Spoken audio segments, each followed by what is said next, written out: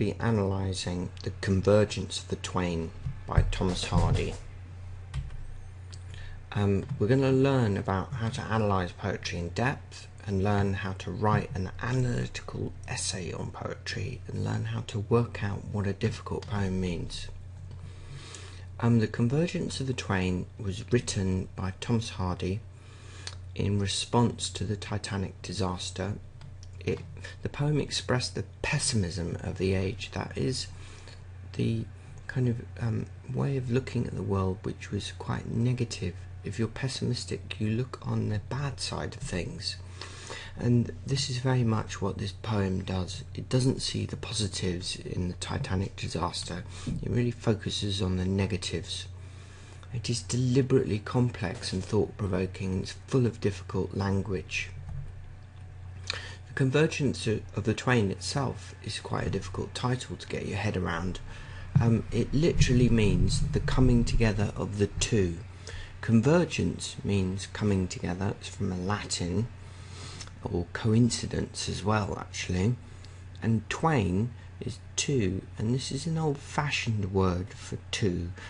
It's what we call archaic lexis, old-fashioned lexis. The subheading is Lines on the Loss of the Titanic, and it was written very shortly after the Titanic sank. Hardy was living in England at the time, in Dorset, and was a keen reader of the newspapers and keen follower of events. A key idea in this poem is the whole thought of what causes things in life. Is it pure chance, or is it God, or a supernatural force?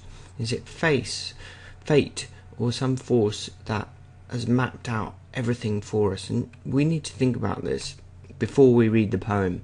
What do you think is the thing that causes most of the kind of key events in life? Is it just fate, luck, God?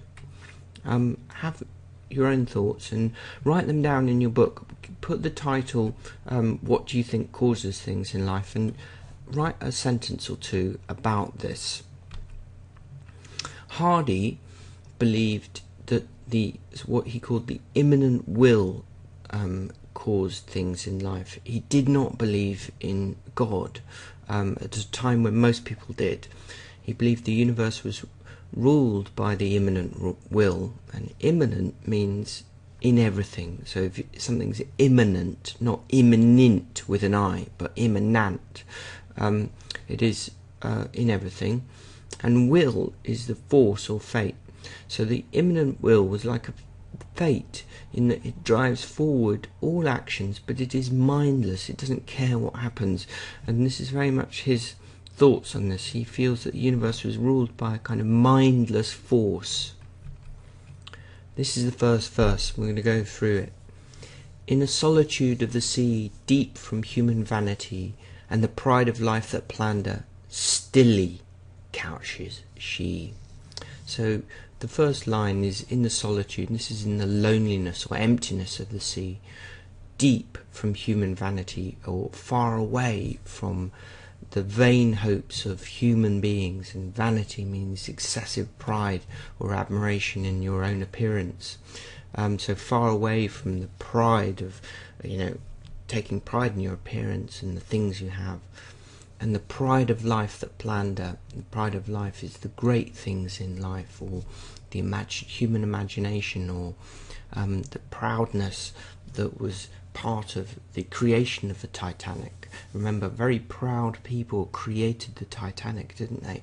Bruce Ismay, the maker of it, had plans to make the greatest ship in the world, and he is part of the pride of life, as were all the other people that were part of the making of the Titanic.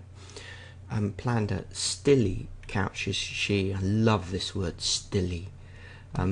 Hardy plays around with language, and it just means very still or not moving, and you get a kind of sense of the ship being very still but slightly moving or wobbling at the bottom of the ocean.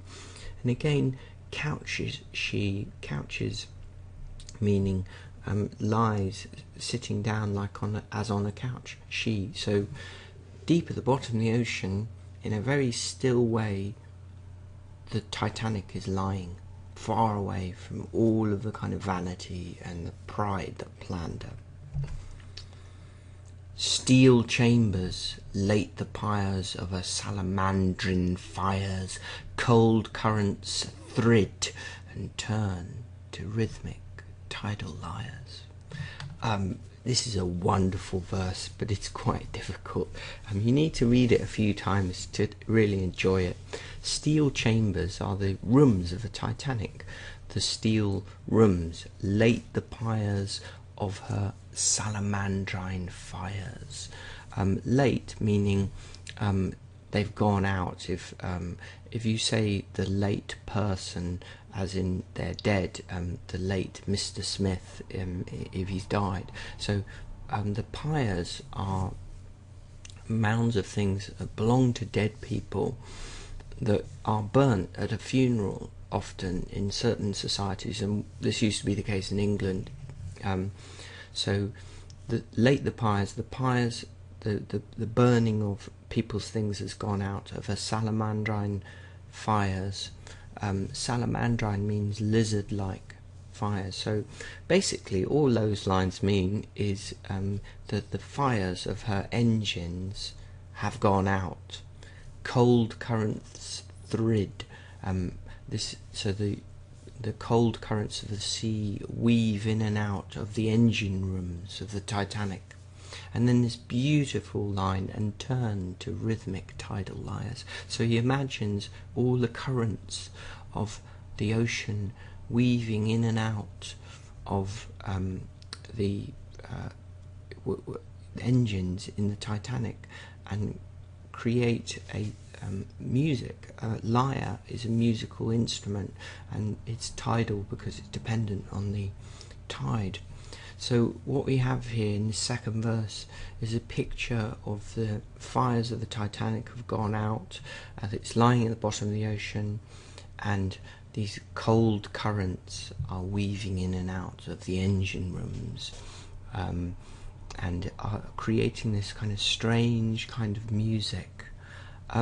What I'd like you to do is stop the tape after each verse and write down in your books an explanation of these verses after you've listened to me and what I've said, and use quotation, and try and get your own thoughts down, because you won't absorb it all in one go. There's a lot to think about here. Verse 3. Over the mirrors meant to glass the opulent, the sea worm crawls, grotesque, slimed, dumb, indifferent. So over the mirrors meant to glass or reflect back the opulent, the rich people who looked into them. So he's imagining the mirrors of the very rich people are lying at the bottom of the ocean, and a sea worm, some disgusting, horrible sea worm like creatures crawling over the mirrors that the opulent, the rich people used to look into. And the sea worm is grotesque, is ugly, slimed, is slimy, dumb, doesn't speak, and indifferent, doesn't care at all. And it's an amazing image, isn't it?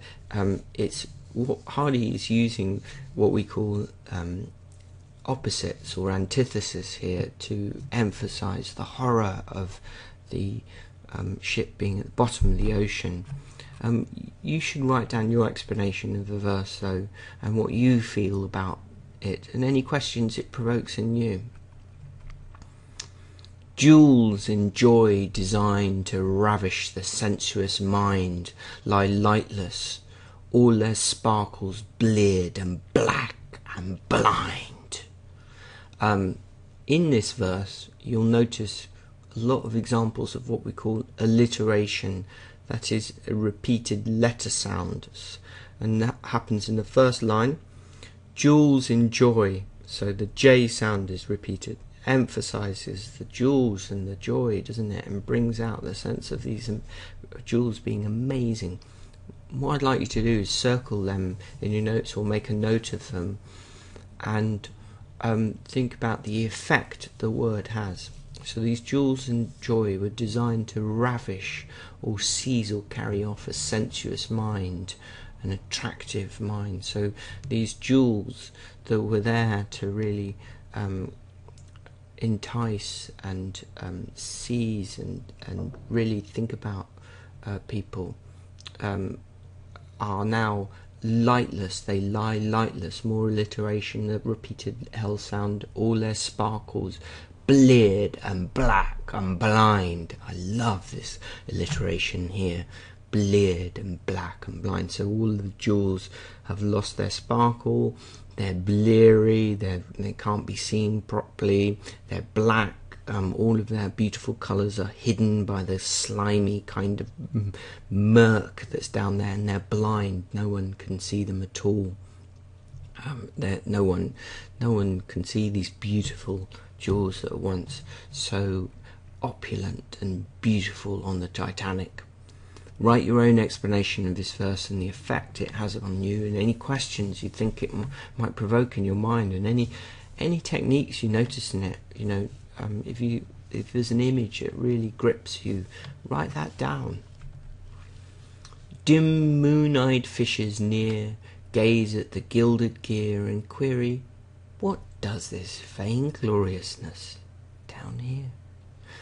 This is a wonderful image of just these fishes swimming by the Titanic, and they're moon-eyed because they're deep down in the bottom of the ocean and they don't have much access to light, and they gaze at the gilded gear, gilded as in covered in gold, and gear, things. So they look at all of the kind of beautiful things that are in the first class compartments, and they ask this question, what is this vaingloriousness here?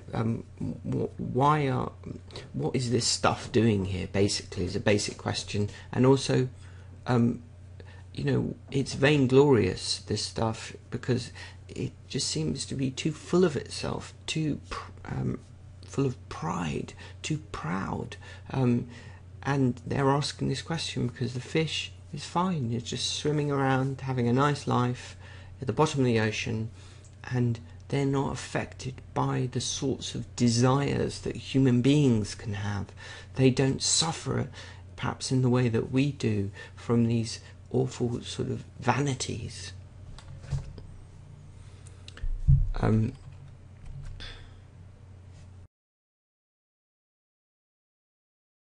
Verse 6. Well, while was fashioning this creature of cleaving wing, the imminent will that stirs and urges everything. So in this verse is just part of a whole sentence that runs on to the next verse, but it's worth just stopping here. So while was fashioning is making. So while this creature of cleaving wing was being made, the creature of cleaving wing is the Titanic, and it's called cleaving. It's a creature. It's obviously like a huge thing, a huge kind of monster. And calls it cleaving. Well, it's split. Cleaving means split, and wings. So I think he has this image of the Titanic being like two sort of huge wings that have been joined together, possibly. You can decide what you think of that image. I think it's a sort of image of the Titanic being like this monstrous split bird. That's it for me. Personally, I do find the image a bit mysterious. There is kind of a sense of alliteration and rhythm in that line. It makes you think about it. The immanent will that stirs and urges everything. Remember, we talked about this already. The immanent will is fate, or this sort of mindless force in the universe, which decides what's going to happen.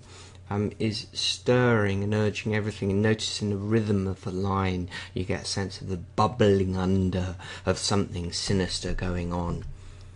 Prepared a sinister mate for her, so gaily great, a shape of ice, for the time fat and dissociate. So the imminent will, this is a run-on line, isn't it, is preparing a sinister mate. Think about the effect of the run-on line. It creates the suspense, doesn't it? What is the imminent will bubbling under to make? Well, it's this sinister mate for her. It's a shape of ice. It's an iceberg. He puts in parenthesis here, that the Titanic is gaily great. That time gaily meant very happily great. So, and the iceberg is fat and dissociate. Fat as in huge, and dissociated, not connected with anything at all. Nothing to do with the kind of human making of this ship, or anything to do with humanity at all.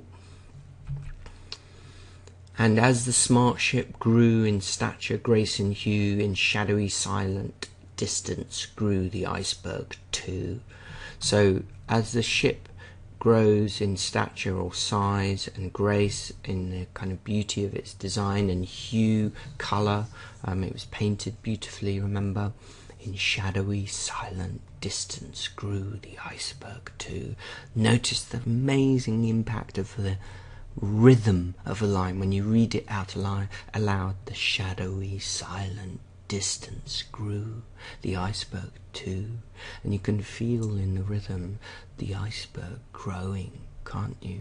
Shadowy and glimmering and flickering and being there in the background, waiting in the wings, as it were. So it's growing in the silent distance, a long way from everything. Alien they seemed to be. No mortal eye could see the intimate welding of their later history. So they seemed to be alien or foreign to each other, the iceberg and the Titanic.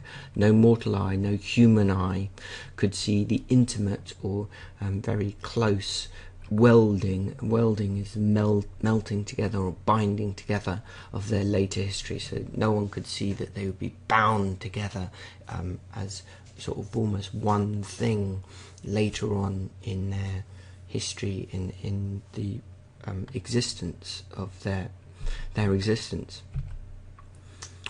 10. Or sign that they were bent by paths coincident, and being anon twin halves of one august event.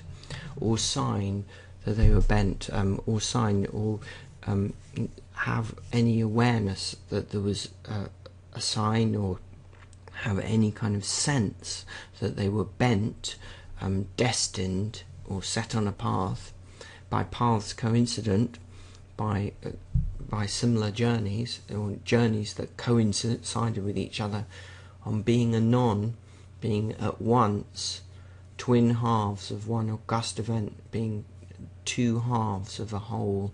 August meaning serious, very serious or solemn event, not meaning the month, because obviously the Titanic sank in April 2012, so don't get that wrong. So no one could have any idea that these two things were two halves of a whole event, and that they were going by some sort of ghastly coincidence, they were going to come together and smack together like this. Till the spinner of the years said now, and each one hears, and consummation comes, and jars two hemispheres. Fantastic ending to this poem. Till the spinner of the years, that's the imminent will or fate, the person in charge of time. Often people in old-fashioned country country conventions hardly lived in the country in Dorset, and people would talk about time being the spinner of years, this image of time being almost a lady at a spinning wheel. And this lady says, now, and each one hears, and consummation comes. The final act comes. It's almost sometimes referred to as sexual intercourse, some sort of final point where all things are resolved, and it's when things are joined together, smack together. That's why it's often talked about as sexual intercourse, because you have this idea of consummation, things really coming together, and jars or breaks, put out of kilter, puts out of alignment, two hemispheres, two worlds. So till the imminent will said now these two things, the ship and the iceberg, are going to come together and be part of one event, and they're going to, and as a result of them coming together, as one, they break two worlds.